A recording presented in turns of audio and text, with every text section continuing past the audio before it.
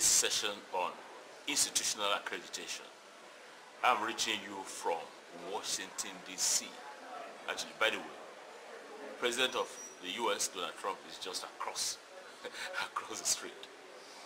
We are here for the 2019 Council for Higher Education Accreditation Conference, attended by participants from over 80 countries, quality assurance practitioners all over the world. In this episode, we'll be looking at the A to Z of institutional accreditation. As you are probably aware, we have two major types of accreditation: program accreditation and institutional accreditation. So this session is about giving you some guidance about what institutional accreditation is, for the purpose of the review of the National Universities Commission's instrument for conducting institutional accreditation in Nigerian universities. I'm sure you will enjoy this session. Oh yes, I hope you enjoy the session. But let's begin with what we intend to achieve in this session. 6 things. We want to operationally define accreditation. That's the Brigger framework. And then institutional accreditation within it. We want to study the objectives and benefits of institutional accreditation. There'll be some country case studies which we will present on institutional accreditation. And then more importantly, we're going to describe the process and product of institutional accreditation. And we're going to review instruments for institutional accreditation that we have in Nigeria. In this case, the National Universities Commission instrument for institutional accreditation, and for the rest of the world. And then we're going to have a forecast on the future of institutional accreditation. But before we begin, now look at this lecturer, and you find a handful of them all over the place. And he's telling his class, in this course, my dear students, nobody will get an A. Because A is for God, B is for me, Mr. Lecturer, and C is for the serious students. Then you can share the D's and the E's among yourselves. That means that we need to revitalize our system. And this is why the Executive Secretary of the National Universities Commission, Abubakar Adamu Rashid, has come up with what we have now labeled the Rashid Revitalization Plan. That's a blueprint on the rapid revitalization of university education in Nigeria. By 2023, we should have the Nigerian university system rapidly revitalized. And who is driving it? Nobody else. That is academic eminence, Professor Abubakar Adamu Rashid. Fondly called Baba Rashid, by all of us. He's the father of the Nigerian university system. And he has asked a group of people to give him advice on a number of issues, including the revitalization plan. And you can see them here. Professor Nimi Briggs, I'll go very quickly. You can get the details here. Professor Nimi Briggs was Vice Chancellor, University of Port Harcourt. He's now currently Pro-Chancellor of Federal University, Lokoja, and he's been CVC chair, everything. Of course, this is our 5-star general, Professor Atahiru Jega. Everybody knows Professor Jega as INEC, as Great Vice Chancellor of BUK, and all of that. And this is our big boss. That's Baba Rashid himself. This is me, Peter Okebukola. On my left here is the former Minister of Education. She did wonderfully, wonderfully well, Professor Rukayat Ahmed Rufai. And of course, this is Professor Michael Faborode, who was Secretary General of CVC, AVCNU, and former VC of Obafemi Awolowo University.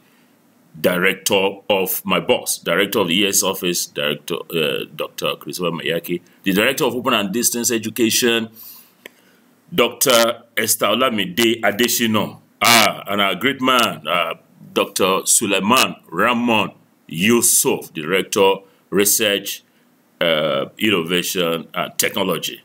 And this is Professor Chiedu Mafiana. He was is the immediate past president of African Quality Assurance Network and immediate past deputy executive secretary of the National Universities Commission. This is a great man. There is a deputy director of ICT, Dr. Joshua Atta.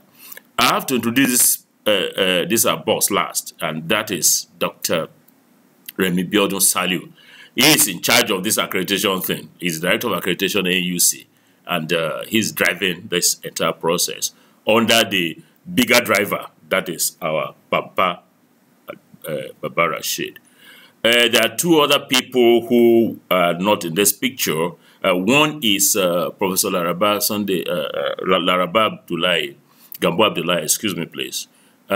She was Vice Chancellor, University of Abuja. She did very, very well. We worked together while I was ESLUC, and she was the minister. She was the Minister of Women Affairs. The other person that's not in this picture is the mama of the group, the mommy of the group that was sadly missed, Professor Isaac Obayan, who was Vice Chancellor, Covenant University, Vice Chancellor, Landmark University. Sadly, she passed on 29th of January 2019, just a few days ago before we conclude this recording. So what is that revitalization plan? It's taking on a number of things: access, curriculum engineering, modernizing, all of this. In another episode, we'll be giving you details of this. But good news is that all the senates of our universities, all of them, have received and made comments on the draft. Vice Chancellor have made comments. Many of the professors have made comments. So you are aware of this, of all these issues. So let us begin. Okay, we begin with objective number 1. Recall that we have 6 objectives. Objective number 1 is about operational definitions. And we start with, what is accreditation? Let's do a Google search of accreditation and find out what some generic definition is like. We can see here that accreditation is a process of validation in which colleges, let me make it bigger, universities and other institutions of higher learning are evaluated. The standards for accreditation are set by a peer review board, whose members include faculty from various accredited colleges and universities. Yeah, but what is my operational definition for the purpose of this? Now, I take the definition from my contribution to this book, Higher Education in the World, 2017. Accreditation for Quality Assurance, What is at Stake? In that book, I define accreditation as a process whereby an institution or a particular program is subject to review by a competent body or organization in order to establish whether or not the given institution or program meets a particular set of standards. So a given institution, like my university, Lagos State University, or a program like the program where that I offer service, BSc Computer Science Education, is subject to review by a competent body like National Universities Commission, or organization like the Council for Registration of Engineers, COREN, Council of Legal Education, MDCA, and all that, to establish whether or not the given institution or program meets a particular set of standards. So let's go to institutional accreditation. You will see that this is just a subset of the bigger definition of accreditation, whereby an institution is subject to review by a competent body, organization, to establish whether or not the given institution meets a particular set of standards. So what are the goals of institutional accreditation? Why do you want to do it? Well, institutional accreditation considers the characteristics of the institution as a whole. In other words, as compared with program accreditation, I've taken my university, for instance, Lagos State University. So when a panel comes from NUC to accredit the BSc Computer Science Education program, they were only going to be looking at that program. They will come to my department and that's it. But for institutional accreditation, they will look at, you'll see in a minute, everything. From the gate of that university, everything, all the operations, the entire operations of the university. So it evaluates the organizational capacity to be able to deliver quality university education. It does not seek to deal with any particular program in detail, although programs are reviewed as part of the entire thing. And it focuses on the following, among others: the governance of this institution. If governance is poor, then you are running a bad institution. But of course, the governance in Lagos State University is, A grade. Administrative strength, academic policies and procedures, quality of staff, physical facilities, and financial stability. So, the NUC program accreditation team, when they get to your university, do they pay attention to the facilities for sports, games, and recreation? Of course not, because that is not the goal of program. That's not the goal of that's not the goal of program accreditation. What about the healthcare facility? Do the accreditors, when they come for a program accreditation, do they go to a health center? Do they look at the community system? Do they look at the clean environment where it's bushy? Do they look at supply of water, except of course to the labs, supply of electricity, good network of roads, intercom facilities, hassle-free issuance of transcripts, good toilet facilities? Maybe just in part. They do not likely focus on this. Now, what is the reason? This is because it's beyond their mandate for program accreditation. What's their mandate? They want to look at curriculum, they want to look at the facilities, funding, external perceptions, and all of that. Let's divert briefly to the components of program accreditation. In the revised instrument, which will soon be validated, we have 7 areas: academic matters. So you're looking at the program philosophy, curriculum, admission requirements, and all of this. You are looking at staffing. You are looking at physical facilities. That's for the program. You are looking at library for the program, funding for the program, research and collaborations, tracer system and employers rating of graduates for that program. And I want to take this opportunity to thank these 318 participants in the review of this undergraduate accreditation instrument. I'm going to scroll very quickly. If you can't find your name, it means that you are not standing up to be counted as somebody who believes in improving quality of the Nigerian university system through accreditation. So see them, undergraduate accreditation. Let me accredit my title. Okay, fine. So see them. I'm going to go quickly through. These are professors from different universities. If you can find your name, just give yourself a clap wherever. So you can see them, you can see them, you can see them. And our colleagues from the National Universities Commission are also here. They were part of reviewing this. So please be part of reviewing the instrument for institutional accreditation. These are colleagues from NUC and all that. Thank you. So what are the benefits of institutional accreditation for our university system in Nigeria? It enhances quality, it stimulates efficiency, it promotes accountability, and it enhances proprietor funding, among several others. So let's go on to the second objective. What are the elements of institutional accreditation? We have the following. We have governance and administration, financial stability, admission and student services, institutional resources, student learning, institutional effectiveness, among a few others. So let's do a quick flip the other side about program accreditation. We're in objective number 3 now, for instance. We're looking at the process of institutional accreditation, but let's go back to program accreditation. So what is done. Number 1 is to set the minimum standards. That's the BMAS, where all of us in the Nigerian university system, NUC will bring us together program by program. We'll develop the BMAS, and it's externally validated and nationally validated and all that. And then you have a self-study.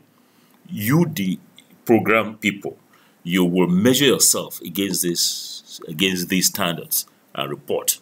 And then NUC will select and train the accreditors, and they will let them make a site visit to validate the entries in the self-study. And the decision is made. Recommendation from the panel, take it to NUC. Baba Rashid, NUC Executive Secretary, will walk this through the, of course, the Director of Accreditation We'll work this through the ES to management to board of NUC, and then the thing is released, disclosure. So the decision is, if you are good, you say you are full accreditation. In some countries, US, UK, South Africa, and quite a number of others, you just say accredited. You are accredited. So the program is accredited. Here, accredited. Nigeria will say you are full accreditation. If you are not good to go on all the measures, all the standards, then you say you have interim accreditation. That's what we say in Nigeria. In some places, we say partial accreditation and then provisional accreditation. If you are running a year program that doesn't meet the minimum standards, then you have denied accreditation and you have to close shop. Or in some places, it's called not accredited. That's program. So for institutional accreditation, it's about the same thing. But you know, the scope is beyond program. The scope is complete institution. So minimum standards are set. You have self-study. You have selection and training of accreditors. There's site visit. A decision is made.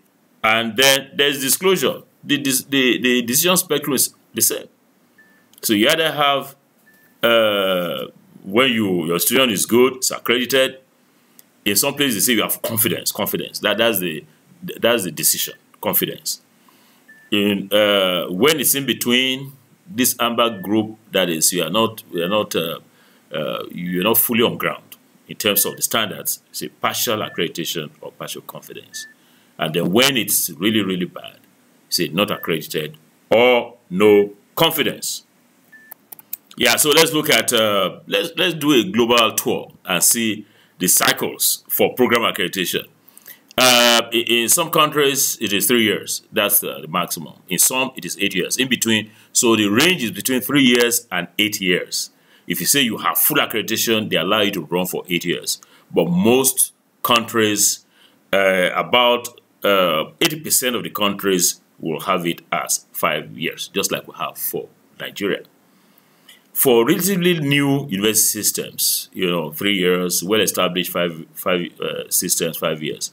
But for institutional accreditation, the range is between 5 to 10 years. The new system, that's university system, will let it stay for about 8 years, well-established for 10 years. So the better model is to have program accreditation alongside institutional accreditation. So the combined model is the best thing. So let's look at fourth objective, which is on country case studies of institutional accreditation.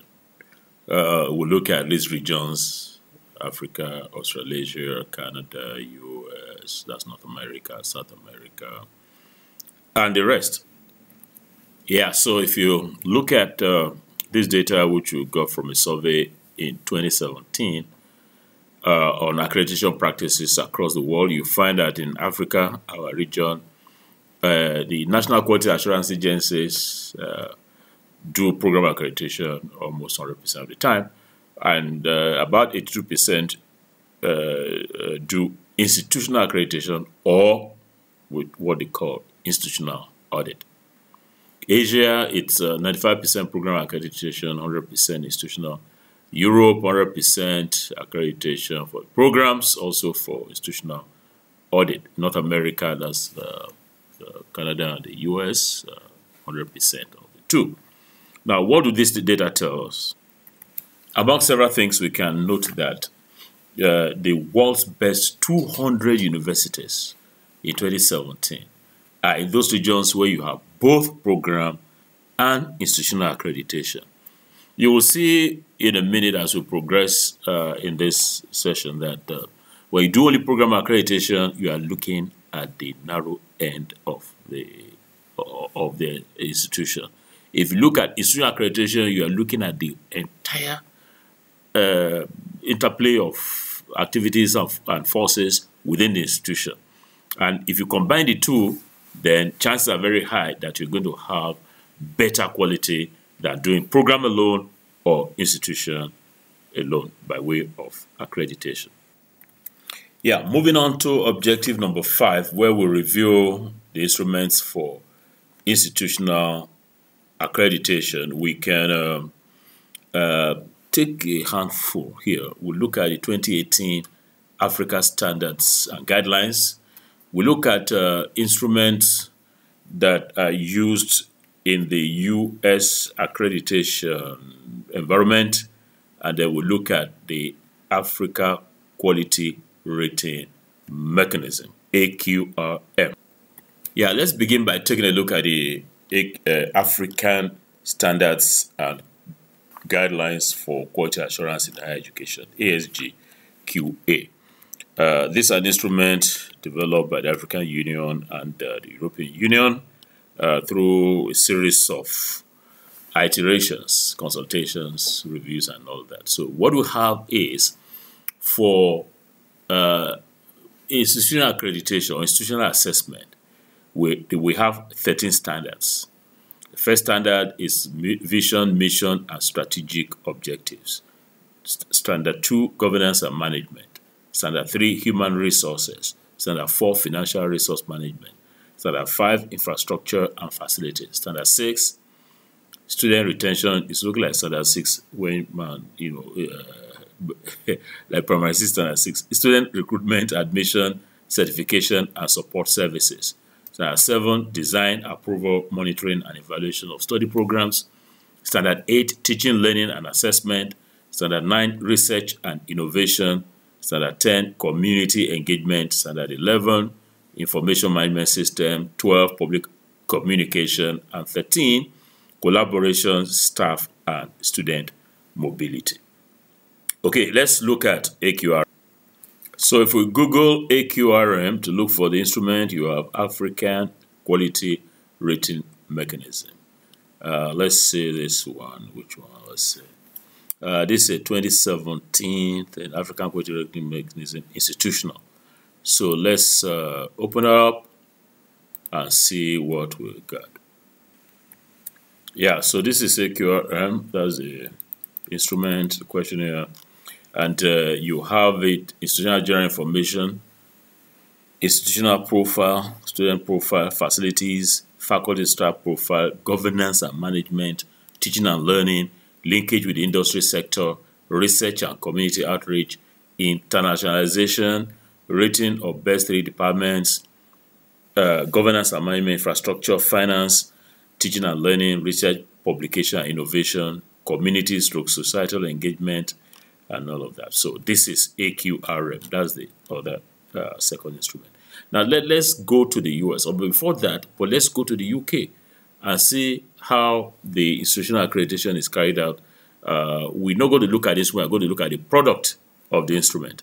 Yeah, this is the Quality Assurance Agency of the UK. We have institutional audit report for 2011 for Ashridge. So what we have is let's see now. Yeah, so we have it in different sections: introduction and background, institutional management of academic standards, institutional management of learning opportunities, let's see, institutional approach to quality enhancement, collaborative arrangements, institutional arrangements for postgraduate research students, published information, features of good practice, and so on. Now let's go on to the US example, and we're going to US model, and we're going to use, by way of example, a report of an institutional accreditation. Yeah, where else to turn other than the #1 university in that environment, Harvard, and the accrediting agency is the New England Commission of Higher Education. You can see they have a profile here. Last comprehensive review was in 2009, and of course they gained 10-year accreditation.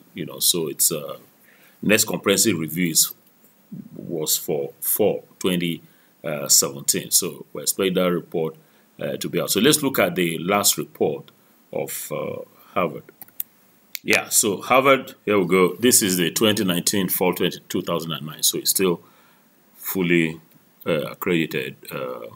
So the standards are 11: mission and purposes, planning and evaluation, organization and governance, the academic program, the faculty and staff, the students, library and other information resources, physical and technological resources, financial resources, public disclosure, and integrity as a last. So you have information on the enrollment, these locations, the type of program that we have in the place, chief institutional officers, the chairman, board of trustees, all these like biographical data for the institution.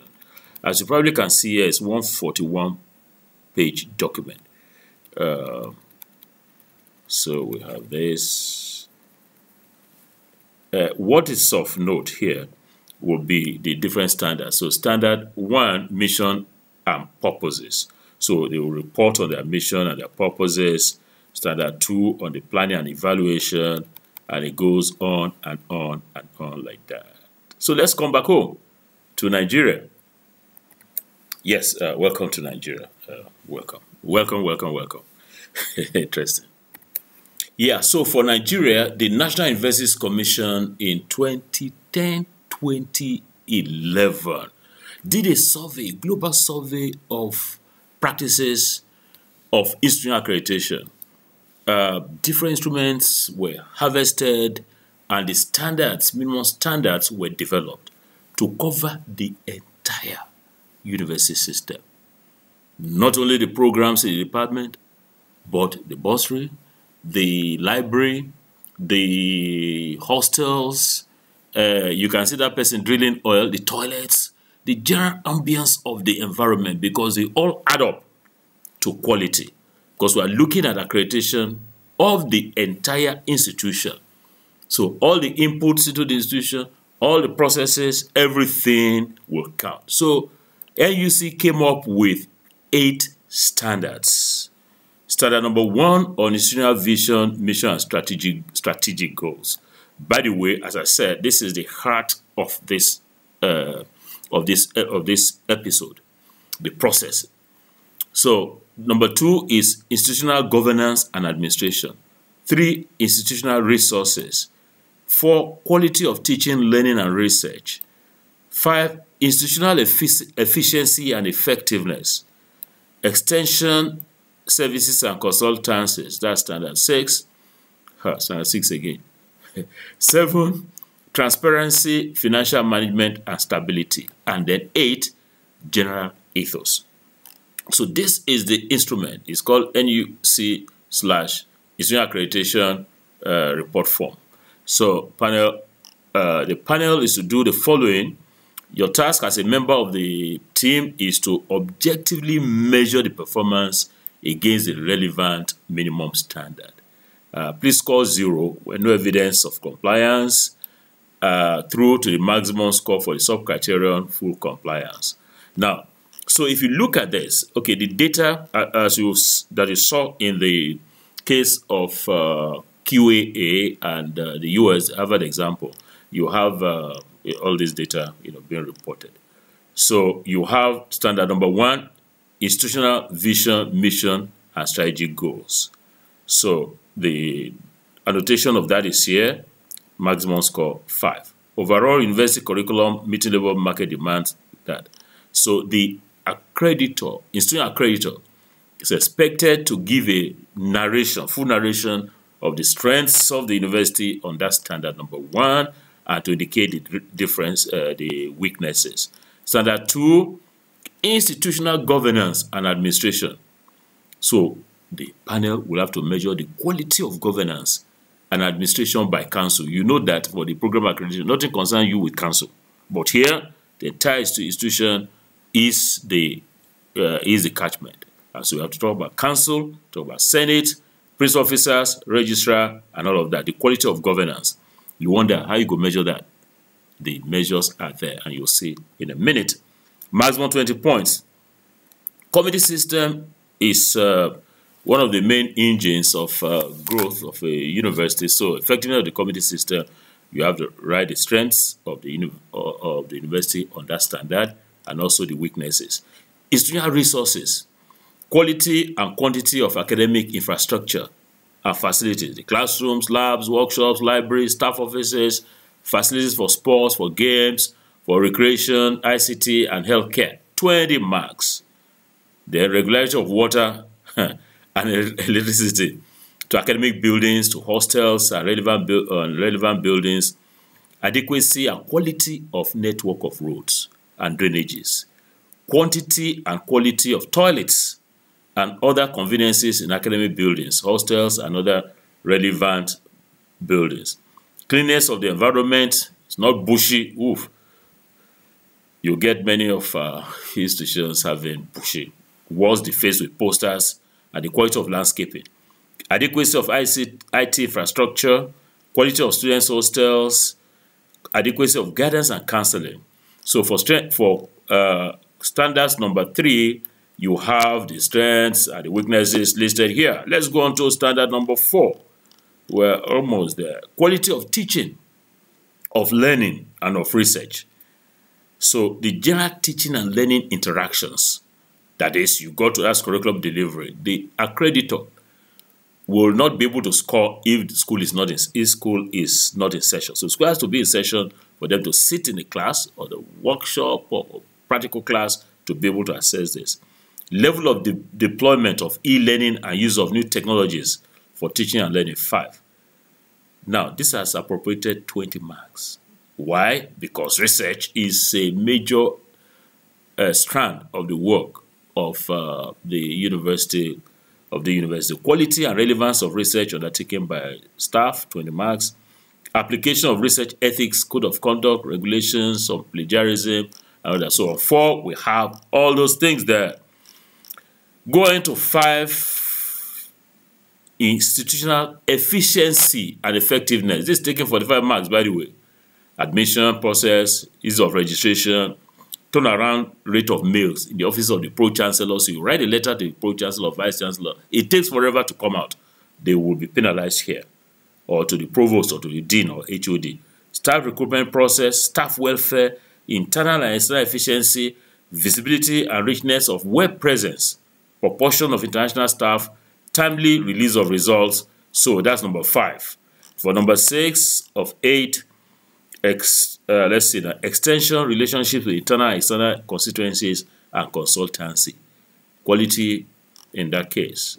So you give the strengths and weaknesses. Now for number 7, transparency, fund generation, financial management, and stability. Transparency and accountability in fund management, funds generation, audit report, stability, publishing of annual reports. So this will be 8. Then the general ethos is number 8, the last one.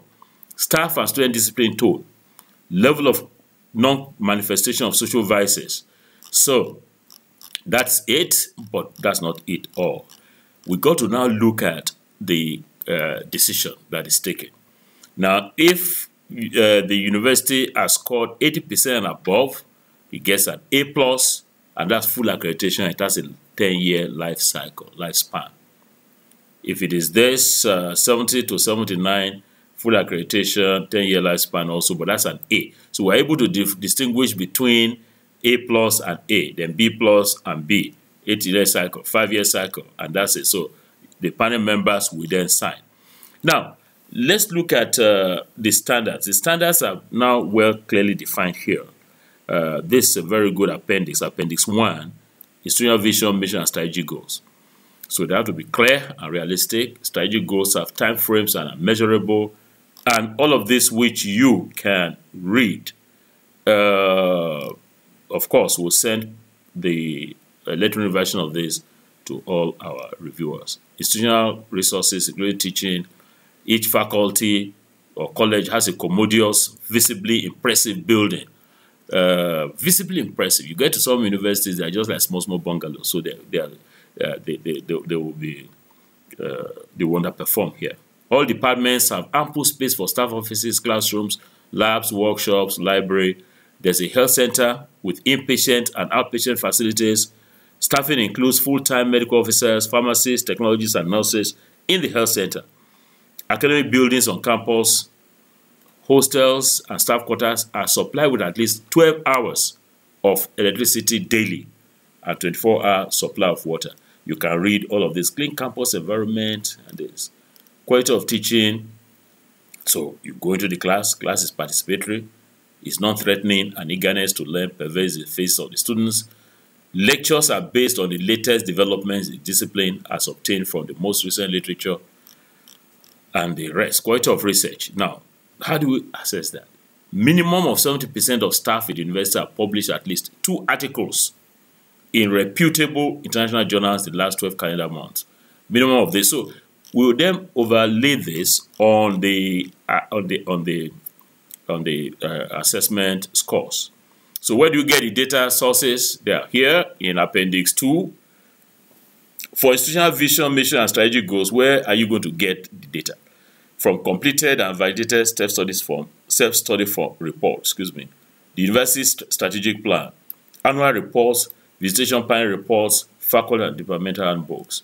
For institutional governance, you have annual reports and all of that. For institutional resources, so you get all the data sources from here. So that's it for the NUC instrument, which, as I mentioned earlier, we have is an amalgam of good practices from everywhere else. But this instrument is dated 2012, used that 2012, I reckon, and there's now time for you and I to make an input towards improving it based on recent developments. So that takes us to objective number 5, and then we'll press on now to objective number 6, which is the last. Objective number 6 is the future of institutional accreditation. On the 31st of January 2019, a team of from the NUC Strategy Advisory Committee, Professor Jega is here, Professor Briggs, Peter Okebukola, Honorable Minister, Professor Michael Faborode, SG, were there to look at the future of accreditation at the Chair 2019 conference. And a lot of forces were identified as that will be important in shaping institutional accreditation. Of course, institutional accreditation will go on forever and a day. We'll still keep going on. But some forces will shape the way institutional accreditation is conducted in the coming years. I make a mention of 5 of them. One is the demand for competency-based university education. So your institution should be able to produce graduates that are competent in medicine, in education, in history, and all of that. How do you assess that? I mean, you just get the self-study form will say that you have many teachers, curriculum is good, the toilets are good, and all of that. Do all of those things translate to the competency of the university graduates? If they do, then we don't have any reason why the Nigerian public will say that our graduates are half-baked or quarter-baked or whatever because of this competency thing. So the institutional accreditation should look deeply at competency-based delivery. How would that work? It will work, for instance, in saying you get to a university and you say, oh, the medical program, oh, let's see 1 or 2. You just randomly pick maybe 500 level students. Okay, this is a procedure in medicine. Come and demonstrate it. Or in education that I am. You say, okay, now you come. How do you set up a biology laboratory? How do you preserve material? How do you section? You come and show me. So that's important in future deployment of institutional accreditation. The other is the demand for increased public trust in our university. This is related to this one. The public is no longer trusting our institutions to deliver quality university education. So institutional accreditation must respond to this force. The other is digitization and increased use of technology. Of course, we know what this means. Over the next couple of years and decades from now, technology that's moving at a dizzying pace will continue to transform the way we structure and deliver the curriculum in our universities. And also even manage the stamping out or reducing academic corruption and elimination of corruption in accreditation. So you find a system whereby two universities, one has scored 81%, the other one has scored 85%, and you go there and you find that these universities are just like glorified secondary schools. So, and the reason may be that the accreditors have been compromised. So you now get a system where you want to now rank universities and you get all these spurious high scores because of this corruption in accreditation. So for institutional accreditation, we got to watch out for this particular force.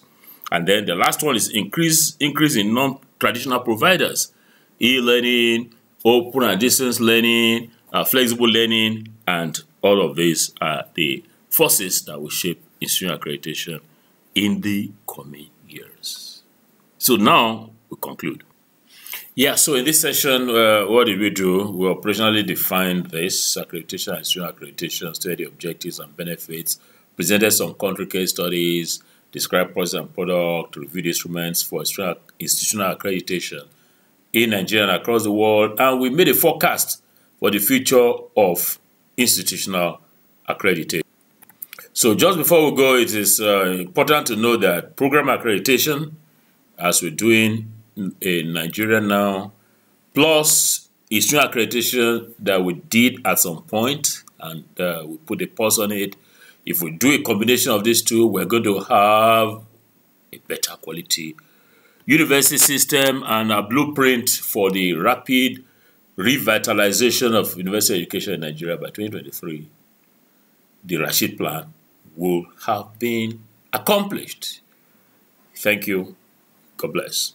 Well, that brings us to the end of this episode. I hope to see you again very, very soon.